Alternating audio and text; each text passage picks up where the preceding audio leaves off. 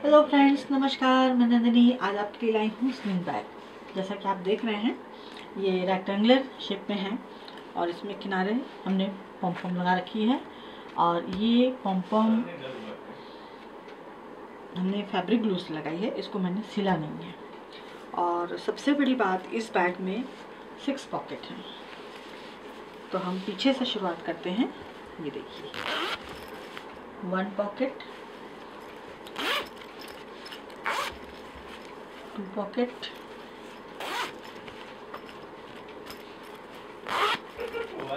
3 pocket,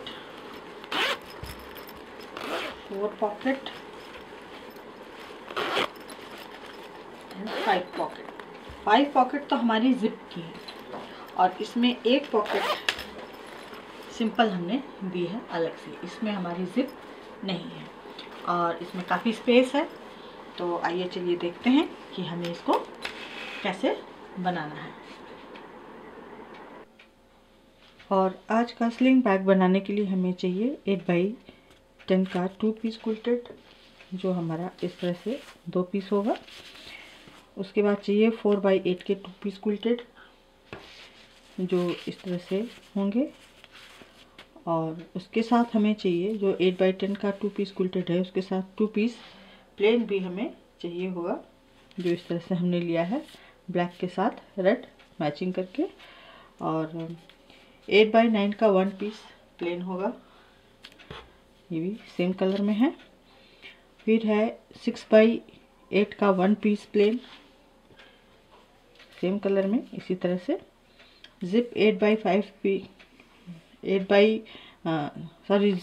inch की 5 piece, जो इस तरह से होंगी। ये सेम साइज में है सारी। 8 इंच की रनर चाहिए होंगे 5 पीस। और पॉम पॉम चाहिए होंगे इस तरह से, आप कलरफुल भी ले सकते हैं।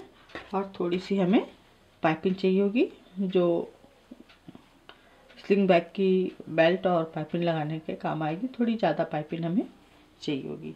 तो चलिए अब इसको हम बनाना शुरू करते हैं।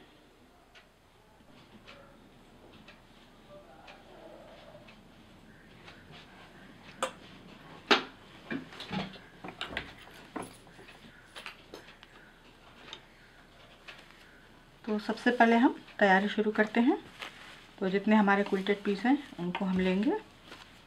और ये जो हमने बॉर्डर लगा रखा है, यहाँ से हम करीब 3 इंच डाउन जा कर के निशान लगाएंगे। ये 3 इंच डाउन पर हमारा निशान है, इसको हम यहाँ से कट करेंगे। और इसमें 8 इंच की जो जिप है हमारी, उसको लगा देंगे।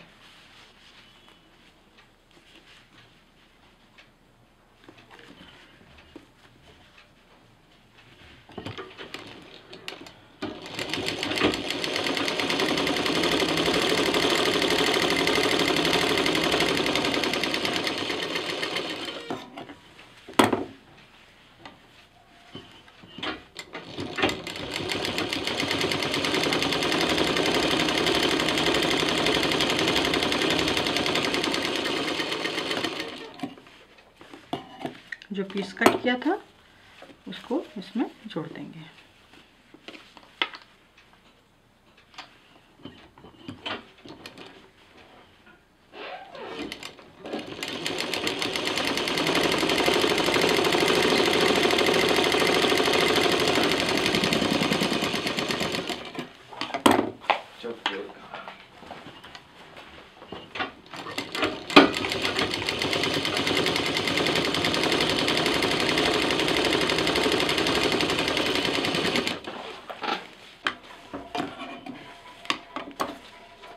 और इसी तरह जो दूसरा पार्ट है उसको भी 3 इंच डाउन पर कट करेंगे और जिप लगा देंगे।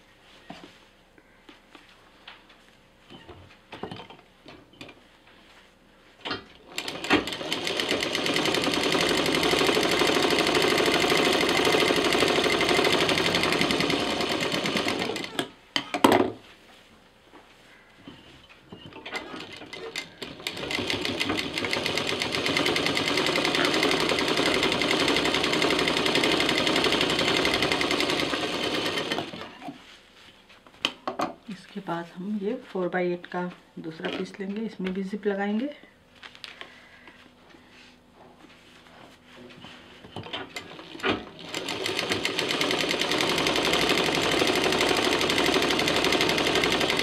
और ये कोई भी एक पीस लेंगे, इसमें जिप रखेंगे और उसके साथ एक हम ये कवर रख देंगे इस तरह से।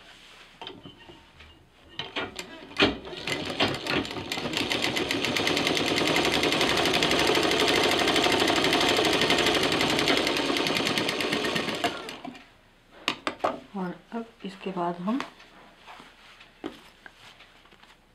छोटा पीस लेंगे, इसके पीछे एक पीस लगाएंगे। तो जिप इसको हमें इस कपड़े पर उल्टा रखना है इस तरह से।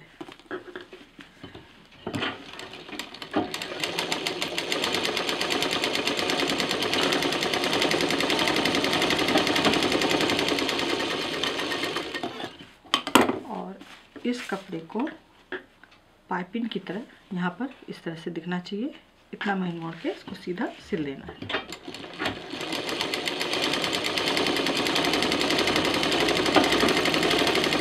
और जब दूसरा 4x8 का हम पीस में जिप लगाएंगे तो इसको हम थोड़ा सा, ये जितना हमारा ब्लैक पोर्शन दिख रहा है 1 इंच का, इसको हम कट कर देंगे, क्योंकि हमारे बैग की टोटल लंबाई 10 इंच है और ये भी 4 ले लिया हमने, वो भी 4 ले लिया, तो तीनों पीस मिल करके उसकी हाइट बढ़ जाएगी, क्योंकि जिप भी लग रही है। तो जो एक पीस है, कोई भी एक पीस ले लेंगे, उसको हम यहाँ से कट करने के बाद तब इसमें जिप लगाएंगे।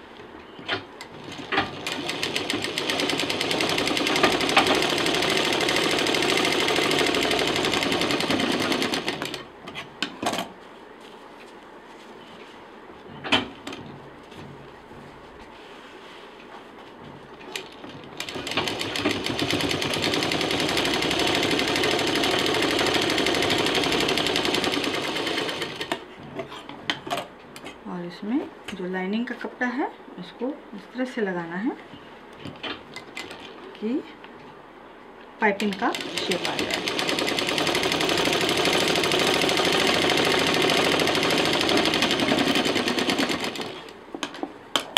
इस तरह से लगाएंगे और इसी जिप पर से इस कपड़े को हल्का सा इस तरह से मोड़ देंगे, तो नीचे लाइनिंग भी आ जाएगी, ऊपर पाइपिंग भी आ जाएगी।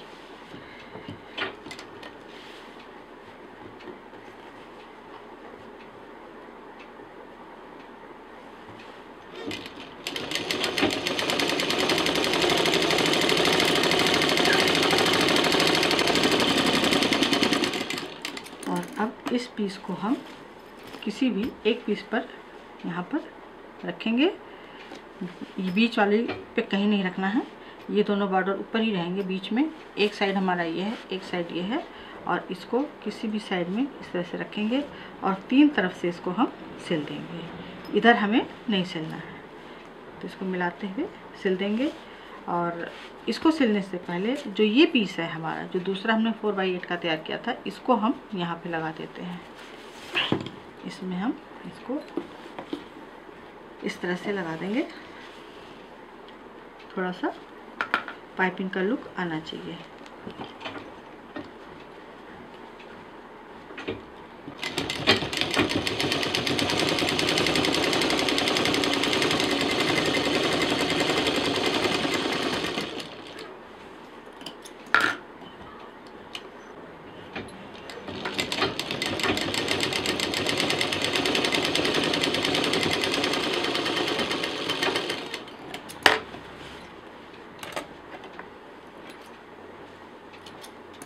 अब इसको इसके साथ जो पीस लगाया था, इसको इसके साथ मिला के 3 तरफ से सिल देंगे। पहले इसकी हम तैयारी कर लेंगे।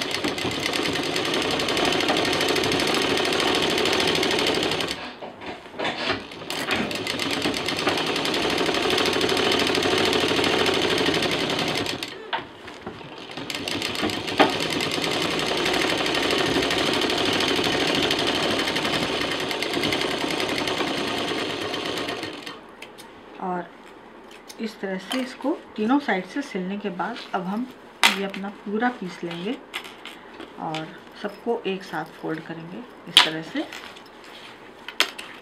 ये हमारा सारी लाइनिंग इधर आ जाएंगी इस तरह से। ये लाइनिंग आ गई, दूसरी लाइनिंग यहाँ आ गई और ये यहाँ आ गई। ये सेंटर वाली जिप को बराबर से रखते हुए सारी लाइनिंग एक साथ पकड़नी है, सारे क्विल्टेड पीस एक साथ लेने हैं और ये जो हमने तैयार किया था ये पीस, इसको यहाँ पर रखेंगे इस जिप के नीचे और सबको अब हमें एक साथ सिल देना है। कोई भी पीस हमारा अंदर छूटना नहीं चाहिए। इस तरह से बराबर रख के हमें इसको तीन साइड से सिल देना है।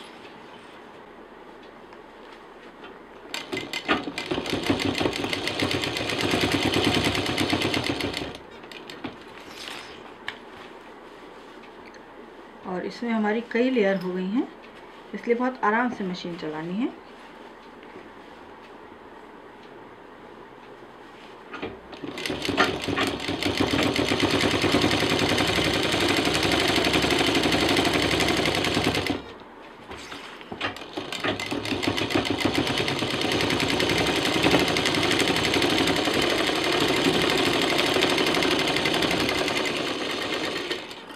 अब इसमें हम थोड़ी पहले फिनिशिंग देंगे।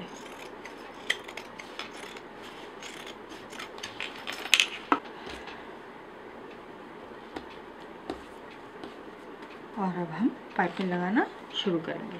तो पाइपिंग लगाने के लिए सबसे पहले हमें इसका बॉटम तैयार करना होगा इस तरह से।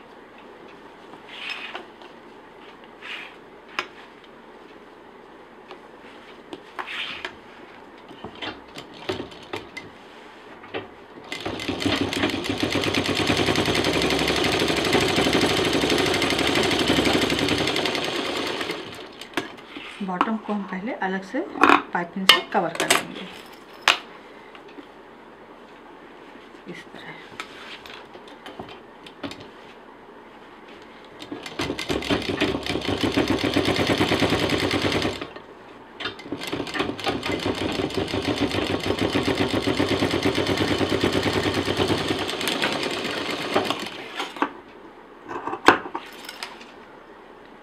और अब हम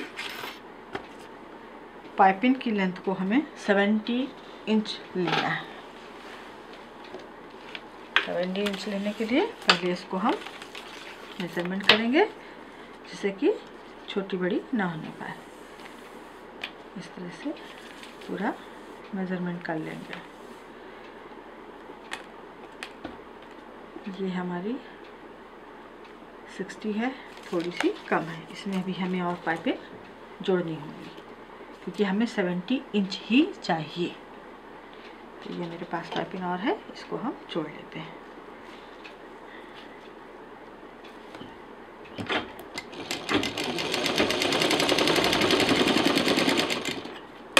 क्योंकि 10 इंच हमारा इधर, 10 इंच इधर हो जाएगा। बाकी जो पाइपिंग लगेगी, उसकी जो डोरी लगेगी जिसको हम बेल्ट बनाएंगे, वो हमारा 50 इंच का आएगा। तो इसलिए हमको 70 इंच चाहिए। अब इसको फिर से मेज़र करते हैं। इंच टेप लेंगे, उससे नापेंगे।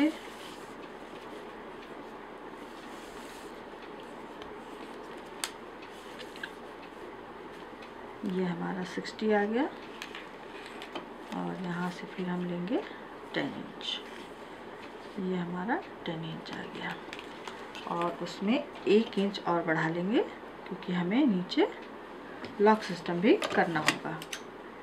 तो ये हमारी पाइपिंग हो गई। अब इसको हम इस साइड से जोड़ना शुरू करेंगे।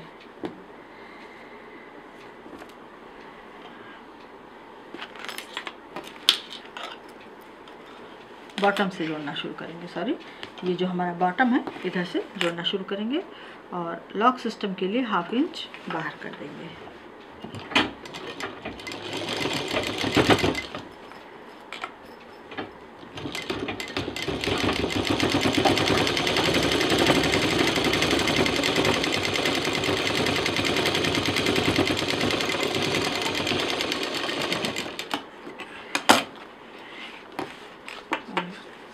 जोड़ने के बाद इसको हम यहाँ पे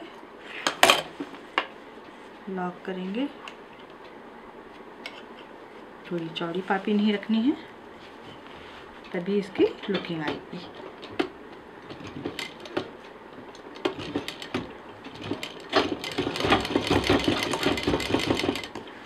डबल सिलाई, और अब इसमें हम पाइपिंग लगाना शुरू कर देते हैं।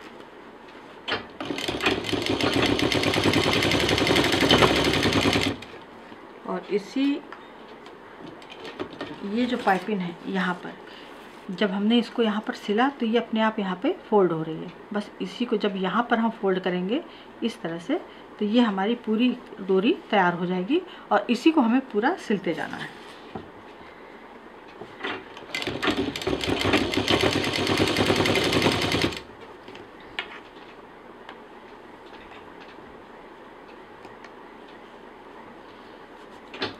और यहाँ ऊपर आखिरी जिप पर डबल वाशिंग।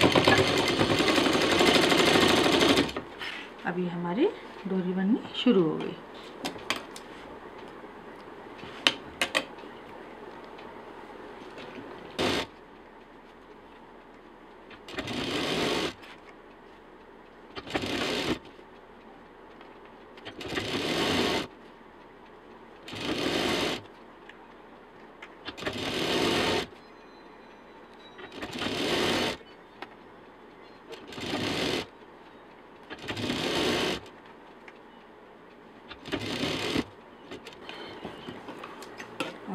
इतना सिलने के बाद अब इसको हम यहाँ पर जिस तरफ भी पाइपिंग लगाएंगे,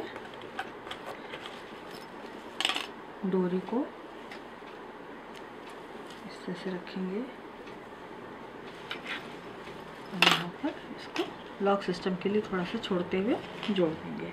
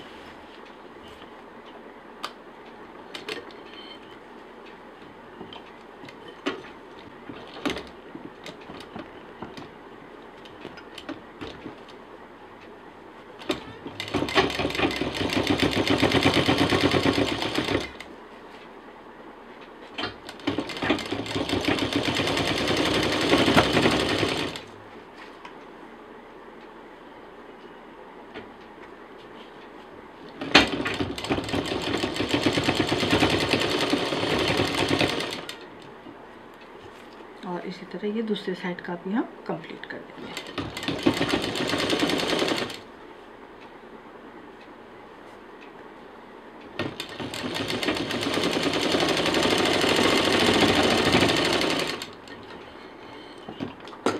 और ये बैग हमारा कंप्लीट हो गया है। और इस तरह से कम समय में ज़्यादा पॉकेट लेकर के और एक स्लिंग बैग तैयार हो गया। तो फाइनल में आपको पॉकेट दिखाती हूँ। ये हमारी डोरी, एक पॉकेट ये है, एक पॉकेट बड़ी ये है, फिर फ्रंट में एक पॉकेट ये है और एक हमने बिना जिप की पॉकेट दी है जो काफ़ी अच्छी गहराई में है, और सेम साइज़ में दूसरी पॉकेट भी है यहाँ पर। फिर हमारी आखिरी पॉकेट ये है छोटी। तो इस तरह से इसको तैयार कर लें। और अब इसके बाद हमको काम करना है इसमें, आप चाहे तो इसी तरह रहने दें और नहीं तो इस तरह से थोड़े पॉम पॉम ले लें और इसको जो है सामने की तरफ केवल फैब्रिक ग्लू लगाते हुए, फैब्रिक ग्लू थोड़ी अच्छी मात्रा में रखें ताकि इसकी पकड़ मजबूत हो, और इस तरह से रख दें। और आप चाहें तो इसमें टाँका भी लगा सकती हैं फैब्रिक ग्लू ना लगा करके। ये इस तरह से इसको पूरा और फैब्रिक ग्लू इसलिए कि अगर कभी वॉश किया जाए तो ये छूटता नहीं है, इसीलिए इसको फैब्रिक ग्लू ही कहते हैं। और ये इसी के लिए ख़ास तौर पे आता है, इन्हीं सब कामों के लिए।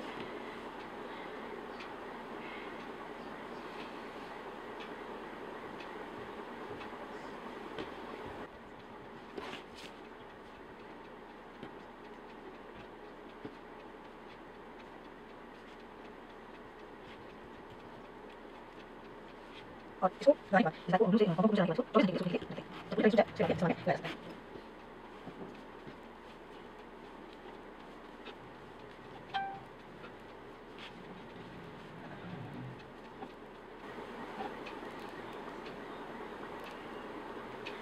और इस तरह से ये हमारा बैग कंप्लीट हो गया है।